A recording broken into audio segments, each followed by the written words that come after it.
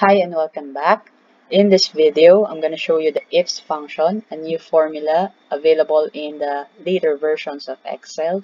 And if you're a user of an earlier version of Excel, then the workaround will be the nested if. So I have here a simple example, which is the PhilHealth contribution here in the Philippines.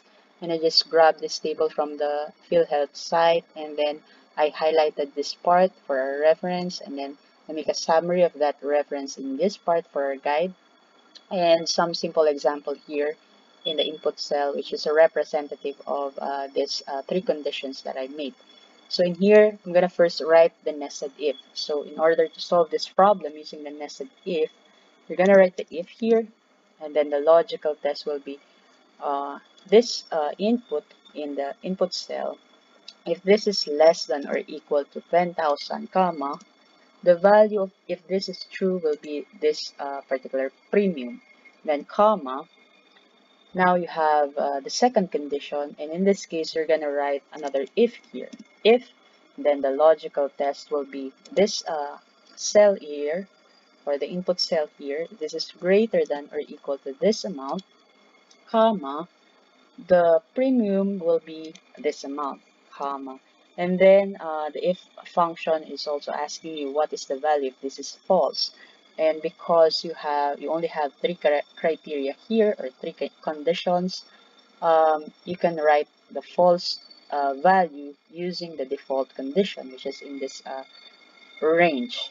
And in this case, you're not going to write the if formula here, but go straight with your formula, which is the cell here, the input cell here, multiplied by 3.5%, and then close it, and just make sure that the anchoring is correct.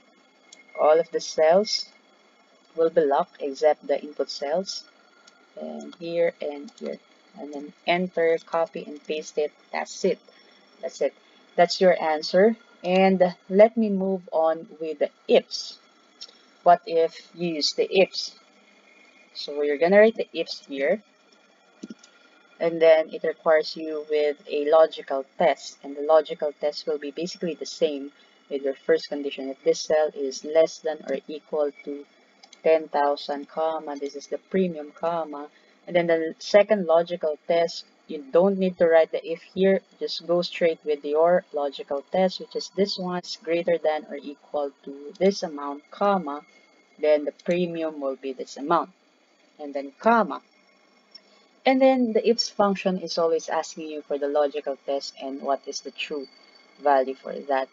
And as if there is no false argument in this case. So if you want to add the default condition, you can either amend this part, which is not recommended.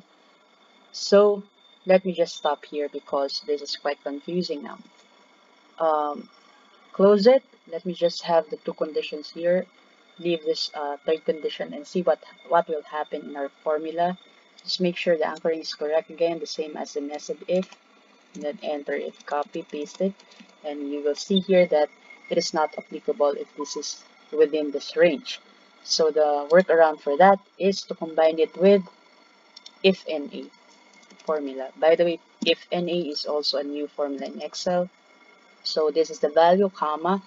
What is the value if this is NA? The value will be like the false statement in the nested if, which is this amount multiplied by 3.5%. The anchoring should be correct, and then close it, and then copy and paste it. It's now correct in this part. And as you can see, both the nested if and ifs are confusing. In this case, you're always writing the if. In this case, you're combining two formulas, which is both confusing because this is not the real workaround for the ifs. The proper way to do the ifs is like this. Let me show you this one. This is just the first workaround. Let me copy this one. Let me cut the if NA here. And then remove the if NA. Let me open the ifs again. So this is the first condition. This is the second. Let me work on the third condition.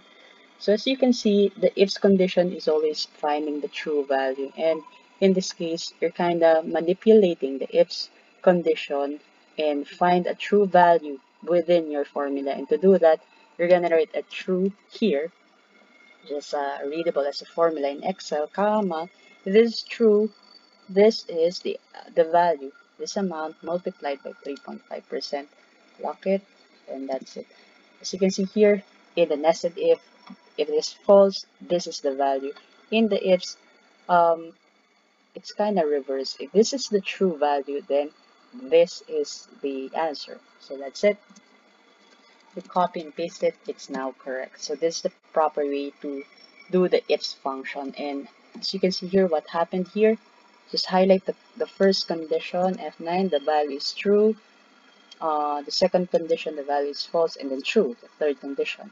So in here, the first true here is what the ifs function read within your formula. That's why it returns this amount.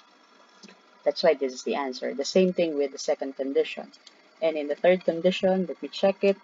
This is a false argument or answer. This is the false and the true.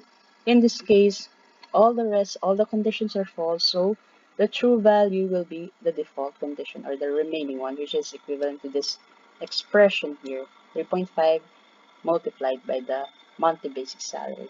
So that's it. That's how you properly use the ifs function. So I hope you learned something from it and finish here. If you're liking my videos, you can subscribe in my channel and see you next time and thanks.